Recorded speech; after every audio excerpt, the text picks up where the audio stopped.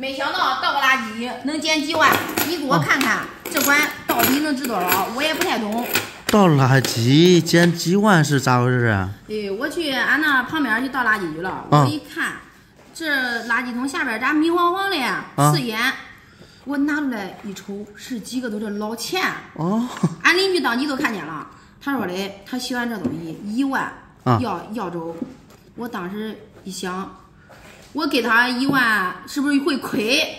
因为我经常看你的视频，都是啥8年的呗，还有都那稀少的、没有见过的，都值钱的很。所以说你害怕低了，来我这看看。哎，对。美女，有啥说啊？你这个思想非常好，属于年轻人的思想。袁大头银元啊，确实8年来比较稀少，相比其他的3、90年。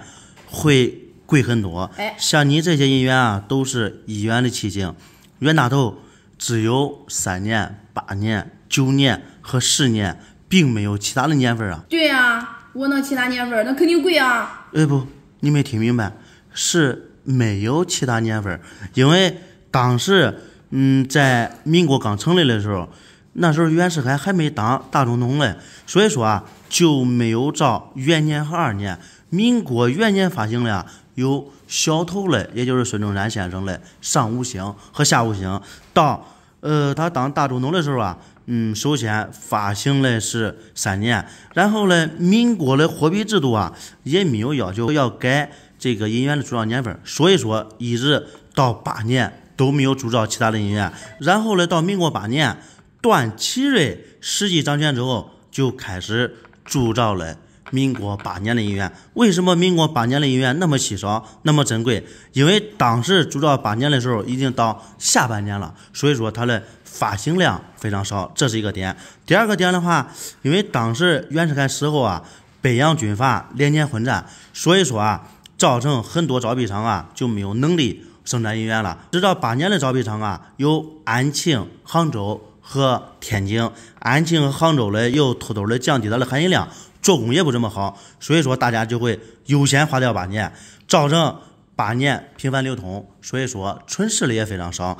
目前就像你这，你看元年、2年、3年、4年、5年、6年、7年、8年、9年和10年，这都不对，都是假的。那不可能啊，假的邻居能出1万吗？都这外线低。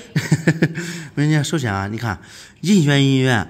它带着银的吧？你看你这上面就已经生铁锈了，能不能看到？这啥铁锈啊？放了时间长了。那行，刚好啊，我店里面有吸铁石，我给你拿一下吸一下，你就知道了。在网上说啊，有用强磁能使银元翻面的，因为啥？因为银元啊含银量是9银1铜，有非常少的铁，所以说强磁能让它翻面。你看你这个，这直接吸上去了，动都动不了了。你抠个事还能抠下来不能？那不可能。它翻面，跟你说是翻面，不是让你吸的，你都不会。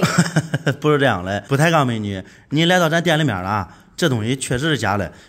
就你想啊，你说在垃圾桶旁边捡的古钱，谁会舍得扔啊？这种就是现代的伪造币，听着声音还有吸铁石吸啊，就是贴的，所以说啊，价值为0，人家才会扔了。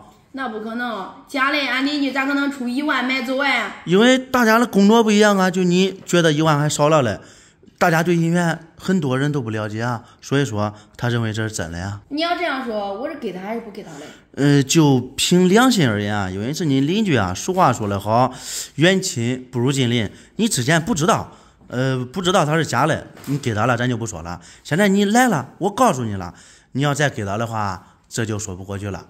这有啥说不过去的呀？他确实是假的，那我都1万给他了，反正是他想要的，我都装不知道吧。也不应该这样，因为邻居啊，早晚会有知道的一天，所以说啊，到时候弄得也不好看。管他好看不好看，谢谢你。